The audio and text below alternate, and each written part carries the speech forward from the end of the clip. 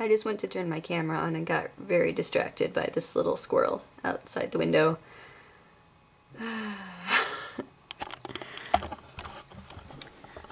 Okay. Yeah. I was just zoomed in because I'm awesome. Okay. It's Monday. Welcome to 5 Girls 5 Minutes. I'm Sarah. And sorry for zooming in on my face for a second there. So Thanksgiving just happened, and how was your Thanksgiving? Mine was nice. We mostly had very amusing conversations while we eat. I'm vegetarian, so I don't eat the turkey, but we have a lot of sides, so I eat pretty much all of the different types of sides available. My favorite is the sweet potato casserole that my mom makes. It's a southern thing, I think, and it's really sweet and delicious, and I love it. And I like the stuffing, and sometimes the stuffing gets mixed in with the sweet potato sweet goodness stuff and makes the stuffing even better. But yeah, so there's that.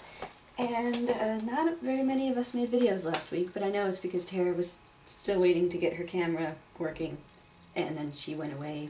So, and Itzel was probably busy with Thanksgiving because it was the day before Thanksgiving. Everybody was probably busy with Thanksgiving. Libby was working on Black Friday, so I'm looking forward to hearing your Black Friday story, because I think that would be a very unique perspective, because I don't know too many people who have worked on Black Friday. I just know people who've shopped on Black Friday.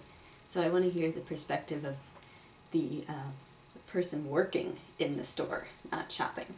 I didn't go out for Black Friday, I usually don't. We went out on Saturday and kind of went to local businesses. So it was like a local business Saturday, and then we went and saw the Muppet movie, which was awesome. And according to Brett, they're planning to try to make a Flight of the Conchords movie. I almost said Muppet movie. They already did that. But yeah, Flight of the Conchords movie would be awesome. I posted that on my Facebook, and a bunch of people were like, yay! Commenting, or not commenting, liking it, because it's big. I hope that they really do it, because that would be awesome.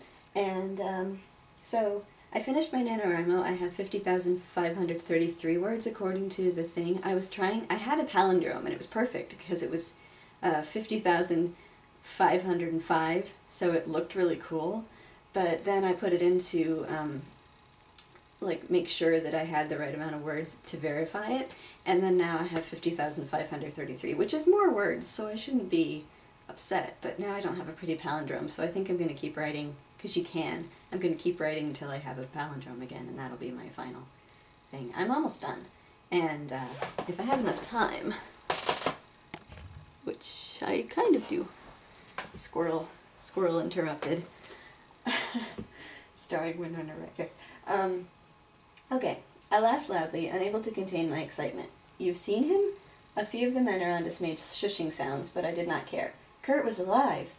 I think so, Leo replied in a whisper. In the dim light provided by the moon, I could see that he was smiling. I remember a young man of your description, and he spoke often of his friends back home in Warsaw. Oh, that must be him, I'm sure of it. I was shushed again, and I shook my head. I felt like laughing loudly and for a long time, not caring how many people heard me. Hope was restored to me by this man. I took Leo's hand and kissed the back of it.